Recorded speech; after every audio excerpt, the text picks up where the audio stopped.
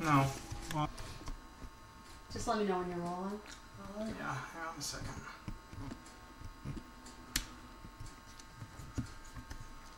Okay. Okay. Okay. I'm going to have you start by saying and spelling your complete name. Now, do you want my formal or what I go by? Both. Okay. My formal name is Nathan, N-A-T-H-A-N, middle initial E, Morrell, M-O-R-R-E-L-L. But I go by Nate, N-A-T-E. Okay. And the unit that you served in the 10th Mountain Division? I started out with C Company of the 86th Regiment. Then I went to 10th Recon. And then we went to MTG. And then to Company A of the 10th Medical Battalion. And highest rank served during your time at the 10th Mountain Division? Second Lieutenant. Okay, very good. Can you talk a little bit about how you came to serve in the 10th Mountain Division? That's easy. Okay, cut. Can you tell me how you came to serve in the 10th? Right. During World War II, everybody that did any skiing knew that the 10th Mountain Division was being formed, so we all wanted to join it. And I did the same as everybody else, got 3 letters of recommendation, and then just prior to my going into service, I was certified as a professional ski instructor, so that helped. Who gave you your 3 letters of recommendation? Beno Rabiska from Hampshire Ski School. One of the, I can't think of his, Ken Kerr was his last name. He was from over in Vermont. And I've forgotten the third one, but I think it might have been Sepp Roosh. Do you know what was in your letters of recommendation? Oh, in the letters of recommendation, nah. They just said that he would be a good... Heinrich Schneider was the other one in the letter of recommendation, rather than Sepp Roosh. No, it was Heinrich Schneider. And because I had certified and worked in a ski school for 2 years, it was no problem. Can you talk a little bit about the quality of the officers that you met when you were over at Hale and MTG? The quality of the officers that we had at Hale were varied. Some good, some not so good. What were the good ones like? Oh, the good ones, well, one name comes immediately to mind would be Johnny Woodard. Most of the men were good. The ones that weren't were, we used to call them 90-day wonders. They'd been to OCS and they had been indoctrinated in how they should conduct themselves as an officer. That left a lot to be desired. So we had to train them a little bit. Once that they got up to the division, then they found out that some things worked and some didn't. What stood out about John Woodward being an outstanding officer? Well, John Woodard had been in the military longer than most of us. I believe he was a captain at the time that I knew him first. If you know John Woodard, you'd know why he was a good officer. He was a fair man, and he knew his business. He knew what he was doing, and he didn't give you a hard time. He was just plain good man all the way around. It was just like Bob Dole.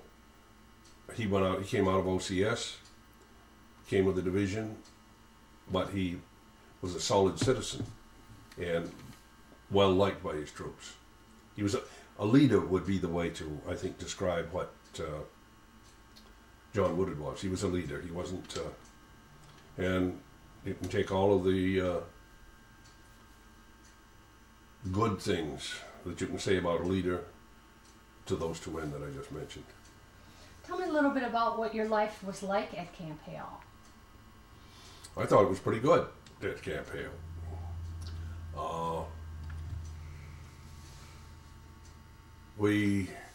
I went up there for basic training, but we also had to train a lot of the soldiers because they weren't skiers. So in the middle of my basic training, I was called out and went up to Camp Hale. And I spent the rest of the winter up there teaching skiing. So I never finished basic training. So my experience at Camp Hale is quite a bit different than most every other soldier.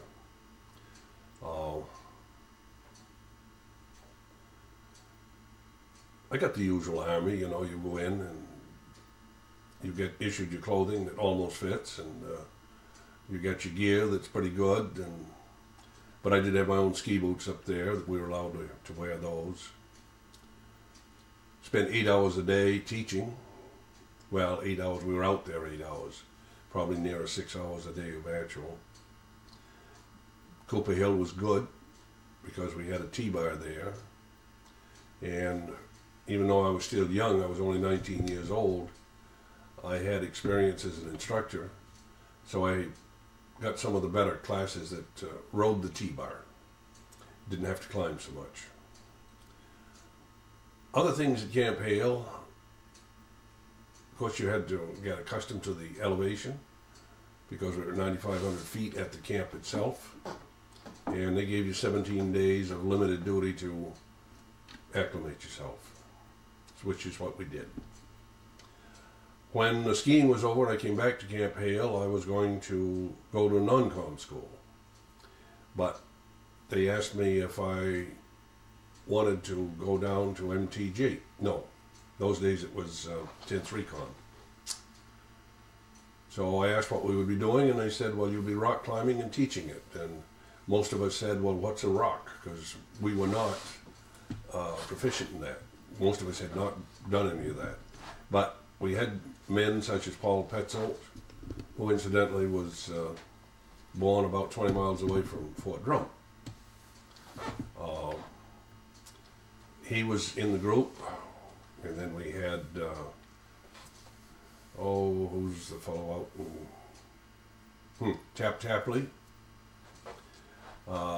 He was one of Paul Petzold's proteges. We had a lot of good mountaineering men, so we did learn, and they just moved us right down to where the rocks were, and we lived in pop tents all during the warm weather. So at night you didn't have any place to go or anything to do except sit around a campfire and learn from what these other fellows had experienced in life. So it was tremendous. And so we taught for that summer, and then came fall and right back to Camp Hale. I started skiing there on October, well, what's Halloween? 30th?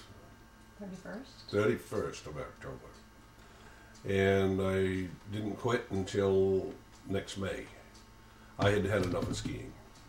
At that point, they took those of us that were qualified as mountaineering instructors, they called it, and sent us to West Virginia. And that was TDY, temporary duty. And we climbed on the Seneca Rocks and taught other divisions how to survive in the mountains. And also what to do if you get bitten by a rattlesnake, because that they did have down there, that and copperheads. Then when D-Day happened, I remember I was on Canaan Mountain, and when we came in that night, they told us that it was D-Day, June 6th. And the people the divisions we were teaching wanted us to go with them. We didn't want to. We wanted to go back to the 10th. So we were in 10 or 11 different units on paper in the next 2 or 3 days. And finally, with political pressure, we got back to Camp Swift, Texas, where the division had been moved to. So when I got there, that's when I joined the medics, because one of my students was a medical officer, doctor, and he'd said that if the units ever split up, come on down and he'd have a place for me, and I was a buck sergeant at that time. So down I went, and yes I did, and I became a mule skinner at that point. Texas we didn't like, it was hot, sandy, still training. We'd been training for almost 2 years at that point, and getting quite discouraged. And then George Hayes appeared. He'd been called back to the States. He'd been with the 2nd Division. He was artillery commander in Europe, and he took over the division. And he told us that we were going overseas. So I had applied for Ordnance OCS 90-day wonder school, and I just said forget it. I passed, and I said I don't want to go, I'll stay with the division. So I went with the division to Italy. What was your favorite training experience over at Camp Hale? Favorite training experience would have been going from Leadville, Colorado to Aspen, Colorado, over snow. We carried, I believe we weighed them out at 70 pounds, the packs. It was an experimental thing. A Lieutenant Russ McJury was the officer in charge of that deal. I've forgotten the number of men that went, but I would say there were 30 or 40 of us. Now, they had already done this in the summer months, and you just took a compass course, you had no trails, you had nothing, you just bushwhacked. So 3.5 days from the time we left Leadville, we were in Aspen. And because we were a day and a half ahead of time, we got to ski Aspen. So it was a good trip because we learned a lot. That's why Paul Petzold disagreed with Lieutenant McJury, Russ McJury, and said we shouldn't go up a certain snowfield. McJury said we should. And the agreement came that Paul Petzold could go where he wanted to go and take whoever he wanted to take. And the same went from McJury. You see the kind of a military unit this was. It wasn't cut and dried. You do it or else. So Paul Petzold went up an old avalanche track, and McJury went out right across a snowfield that could have avalanched. I went with him. It didn't avalanche, but it could have been disastrous. So we were still in the learning stage, but that was an excellent mission there. What were the conditions like on that particular training trip? Oh, we had lots of snow. We started out by ski joring behind weasels, and we got in as far as we could. When the snow got too deep and the weasels couldn't travel, then we skied the rest of the way. The summer troops took 5 days to do what we did in 3.5. You would climb all day long. We crossed the Continental Divide at least once, and I think it was more than twice. It's hard to tell because we have no maps of where we went. That's one of the disappointments of that trip, that we didn't have a better record of what was done. Were you climbing on skis? Oh yeah, yes, yeah. We had our skis, your packs, no snowshoes, and we had 4-man tents, as I remember it. In fact, I know it is. Well, the first night we had just gotten into timber growths, and we heard a boom, and we thought it was artillery, and then we realized it was an avalanche, and it came within less than 100 feet of us on one edge of it, and then turned and went down below us. So we thought, well, that's the end of that. That won't happen again. You don't get 2 avalanches in a row. So we went to bed. In the middle of the night, we heard another boom, because it was what they called a shelf. The snow built up in a drift up on the top and just stuck right out there like your finger sticking out. And when it got too heavy, it broke off, and then as it fell, it caused an avalanche. So that was pretty good just for the first day. And you could go out and walk on where the avalanche had been and hardly leave a footprint. The snow was that compacted. Nobody was in it. If they had been, you'd only had about 10 minutes to get them out, if you can find them. And everybody was without their skis on, so it would have been a difficult maneuver. But the next morning we got up and prepared our food and got out. In those days, oh, a beautiful sunny day. I think it was March. Colorado in March is beautiful. So we skied. Then the second night, I can't even remember where we bivouacked. And then the half a day that it took us to get in to Aspen was mostly downhill. It was many miles, but we were just cross-country skiing and downhill, so it was easy. Then we stayed at the can't think of the name of the hotel. Jerome Hotel in Aspen, and it cost us 50 cents a night per person. So that wasn't too bad. How fit were you guys? Well, chew spikes and spit nails. Yeah, we were in good shape.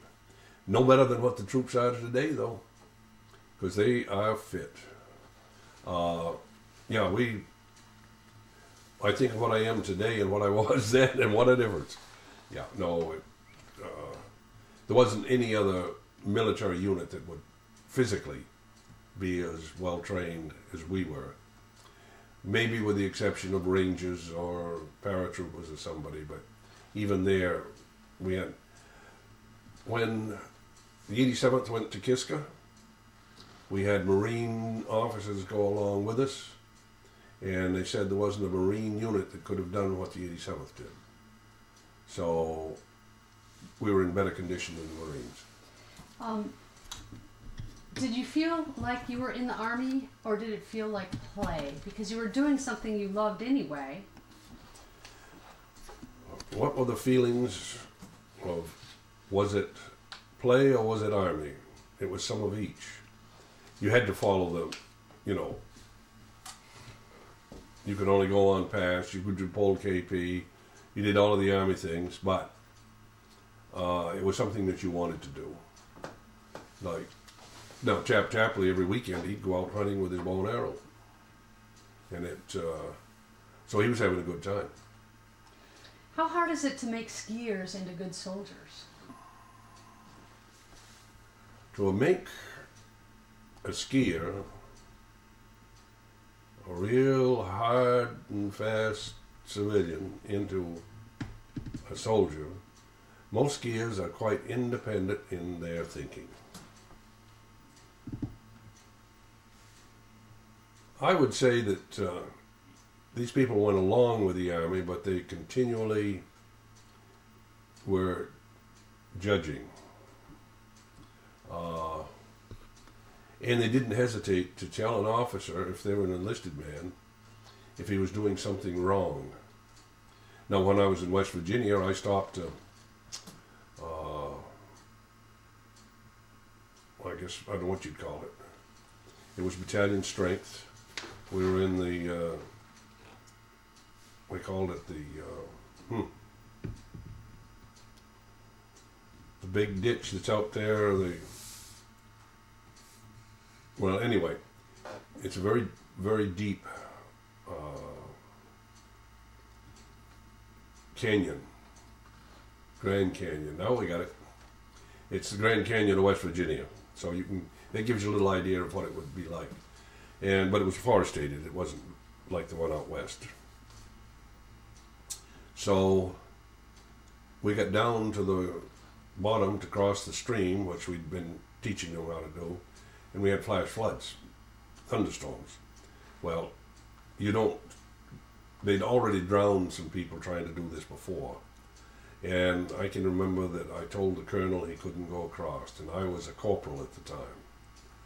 And he chewed me out, but my rank held because I was a mountaineer instructor. Oh, pardon me. But that was the type of unit. We were there to do what was right.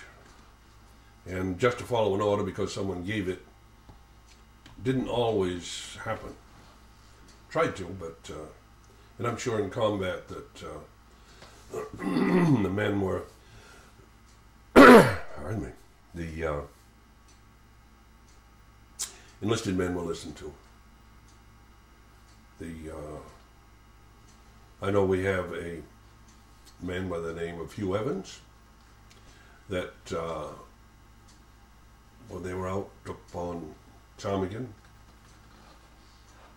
and they had a new officer that had just come in from Hawaii, I think from the 27th Division, and he didn't know what he was doing, and he set too fast a pace, and then Hugh Evans went up and told him so. Hugh was a sergeant. Well, Hugh, I believe, lost his stripes, got transferred to another company, but later on was vindicated. The boys didn't lack for courage, intestinal fortitude to do what was right. And when you think that the IQ of the division was the highest in all military services. I had a bunkmate that was a PhD, that was a PFC, and he did not want to be anything else. He said when he got out, then he'd go back to teaching. Well, how hard is it to make soldiers into skiers? We had a lot of soldiers at one point come into us that had to be taught skiing. That's no big problem to make a military skier out of them, with the exception that some of them might not want to be there. I think we better stop a minute. Can you hear the pump running? Mm-hmm. Check one thing here. So far, so good? So far, great. So good. Great, Yep. great. Okay. Oh, pardon me. I can keep that in my hand. Yeah.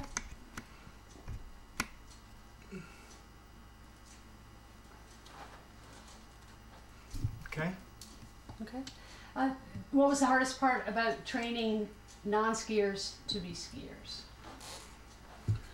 To train a non-skier to be a skier, you had to have the men willing and wanting to learn how to ski. Now, most of them did. Most of them fought it when they first got there. What am I doing here? But they turned into skiers and skied the rest of their life. So, the hardest part was just getting their mindset. Physically, they were in good shape. They could do it. How about teaching brass? Rock climbing or skiing? Well, I usually had an officer's class. And again, the white stripe we had on our arm, we had as much rank as they did. And they had to follow what we did. And a lot of them were non-skiers. The brass, a lot of times were fresh out of college, but had not skied. Or they were in medical school and they were now in the Army to be doctors. Did it result in some pretty spectacular crashes? Oh, they wiped out pretty once in a while. They would, yes.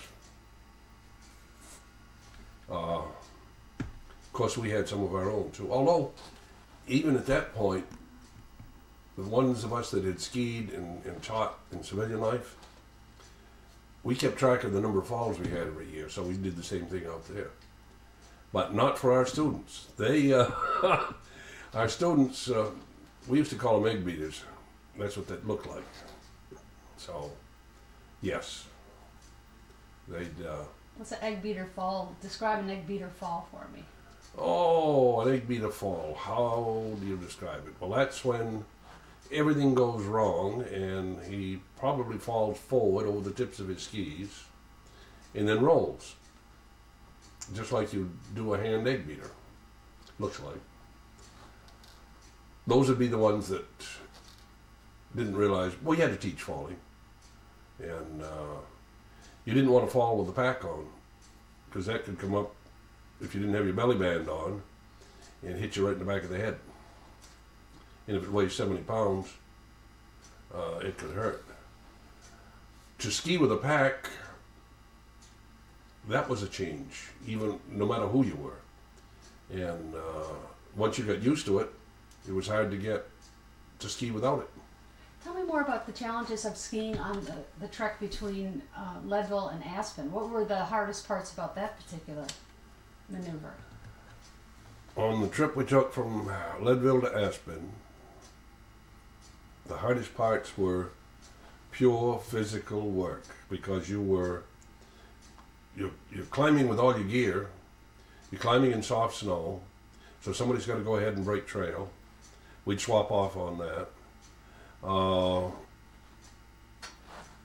Then you get tired.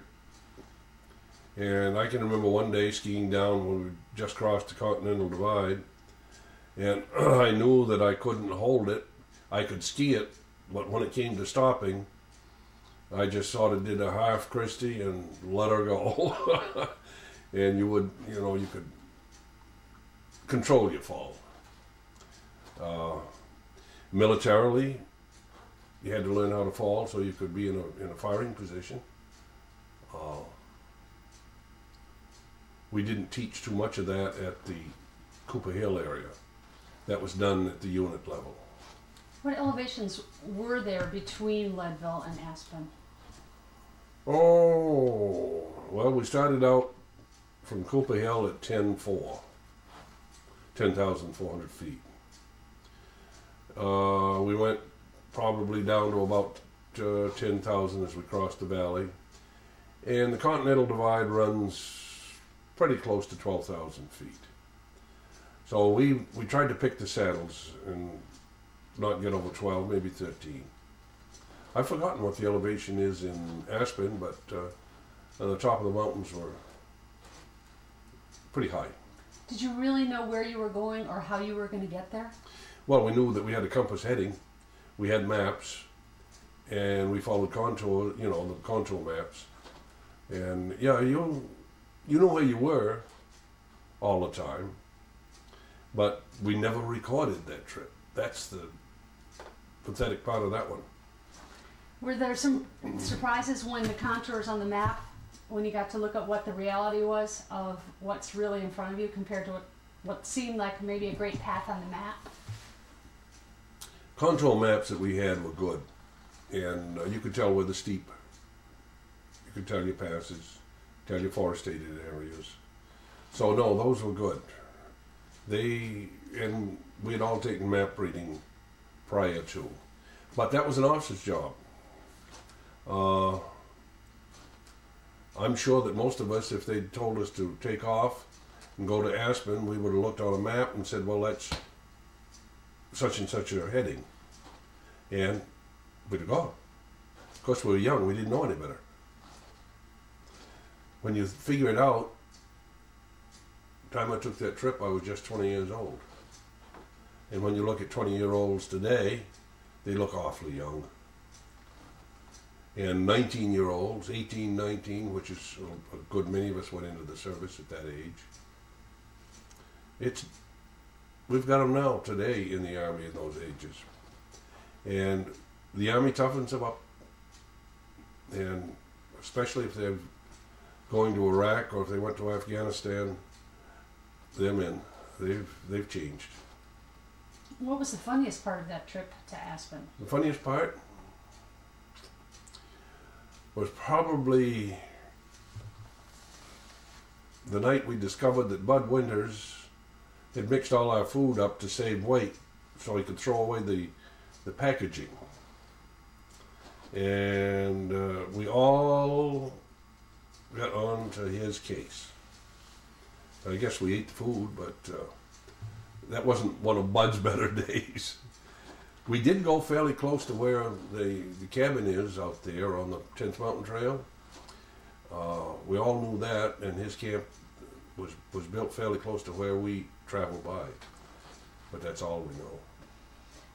When you were at Seneca Rocks, does that mean you missed out on D-Series? D-Series? No. But because I was up at Camp Hale, not assigned to a regular company, I was the enemy. So we got to sleep most nights in the barracks. We'd go out on patrol and harass the troops and then disappeared. And we disappeared back to the barracks. We didn't have to stay. I didn't spend many nights at all out on D-Series.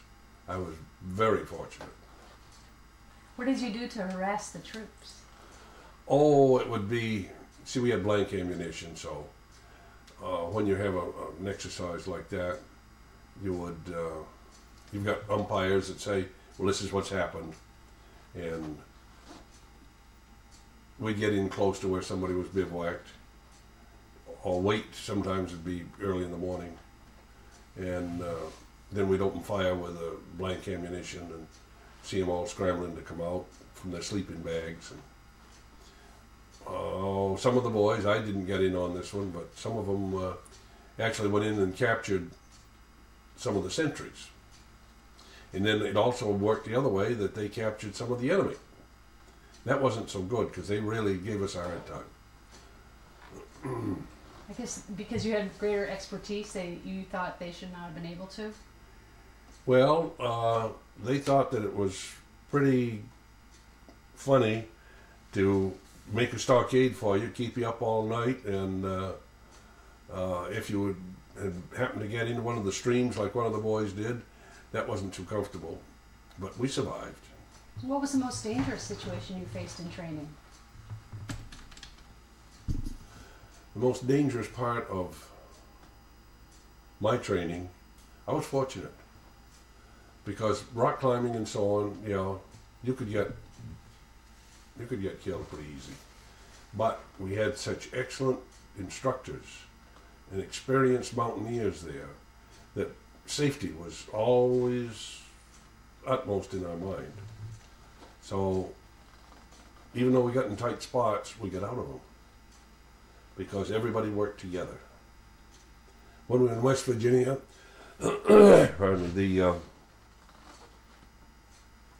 we stood at the bottom of one of the rocks there, and we would have 3 teams climbing all at once, and we had a PA system to talk to them. And we didn't lose any of those fellows. And they were flatland divisions we were training. So the division, safety-wise, was excellent record. One man fell, he lost an arm, and that's about it. We never killed anybody in training. Did you prefer to be out training or prefer to be in camp? I prefer to be outside. In my total military life, I have spent 3 years in a tent. And of course, I got recalled, so I've got more time than what I had with the 10th Mountain Division. But no, I prefer to be out in the field. I'm not a garrison soldier. Did you perceive training as difficult? A lot of people thought training was difficult, and we listened to them. But when you lived through the Depression years, and some of the fellows that came into the Army at that time, not the 10th, but into the Army at that time, had never known a new pair of shoes, or shoes.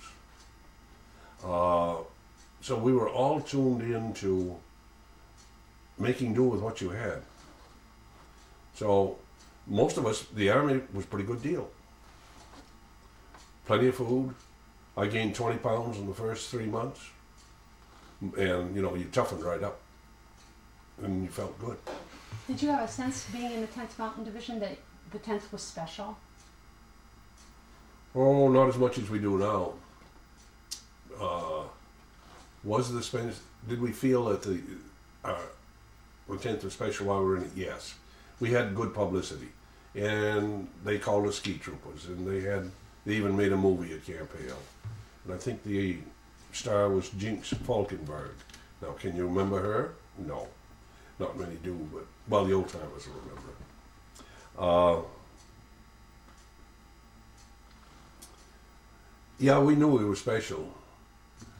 But when we went into town, we were not allowed to take any of our equipment with us, or to dress differently, or to do anything that was not a government regulation.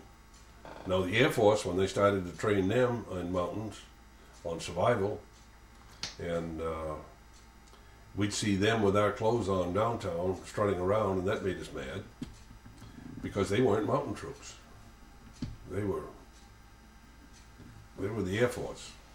Talk a They had Corps, by the way. Talk a little bit about the camaraderie that you guys felt between each other at camp, at Hale. The camaraderie that we had at Camp Hale was embryonic, because you really don't get to it until you've been shot at. Foxhole buddies, they call you. Sure, you were in climbing and you worked together, you did have it, but it wasn't that strong feeling that you got when you went to combat. Well, how did the training pull the men together? Just because you're doing it. When you're working with someone with the same objective in mind, yes. But we had our rivalries and things, and of course some people wanted to get more stripes, and it was the usual things that you got in civilian life. But when you go to combat, a lot of that changes. Then you realize that your buddy, you're fighting for his life as well as your own. You're working for that. And how did that tighten up the camaraderie between men then? When we went to combat, altogether different. Real tight. It's still going on today. When you see and you know, I can meet some old timer from some division that I didn't even know about, because there were about 100 divisions in World War II. And we can sit down and start talking, and you do have a camaraderie right there, because you know, you can understand what he's been through. And this is why that many soldiers don't talk about it to someone that hasn't been there, because they can't explain it. There's no way you can tell anybody what it was like. So, camaraderie is most essential. You've got some 8 balls, but most of them don't. Most of them aren't. They are not selfish. That's one of the things. And they know that in working together with their buddy, and of course they all lose, we all lost friends. Of the 900 and some odd killed in the division, I knew 90 of them on a first name basis. Because of having been with MTG and 10th Recon, we were split up and sent to the rifle companies. Well, we hadn't been training as riflemen. So, and a lot of them carried rank. I was probably, as a buck sergeant, I was about as low on the totem pole as there was. Rank didn't matter. Now, because you weren't trained as a medic, what was it like for you in Italy to be a medic? What, like, going, because I wasn't trained as a medic, but I was given 18 mules and 3 horses. So and you know, you're around it all the time. But as far as actually treating like a surgical tech or a medical tech, no. But you had those men that were there, and you could turn to them and say, you know, here's your patient, and what can I do to help you? And you learn. It's on-the-job training. Why don't you talk a little bit about what it was like to be a medic in Italy? What was it like to be a medic? Number one, why did I join the medics? The main reason that I joined was that I didn't want to kill anybody. I had no desire. I was raised that you don't do those things. I'm not a hunter. I'll hunt if I need food, but you don't go out to hunt for sport.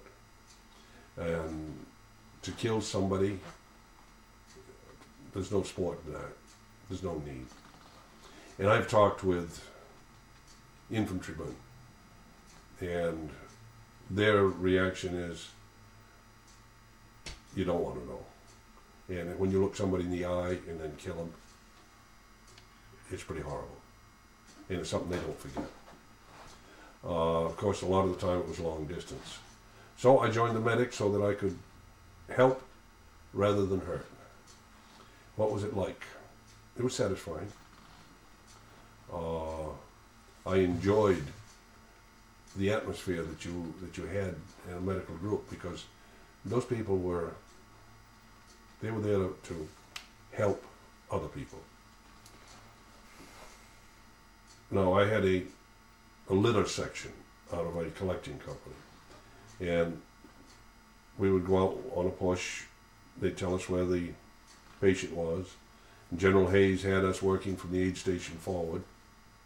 So we'd go up, we'd pick up the patient, bring him back, and we wouldn't see him again.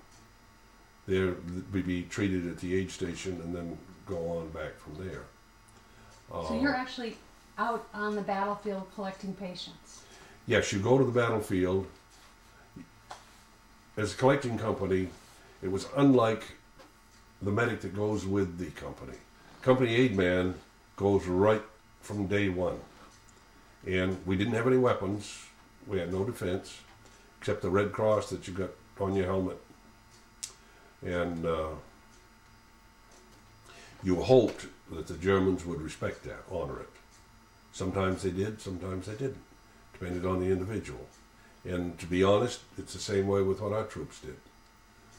I know some of our boys, I've even had one brag that he shot a German medic.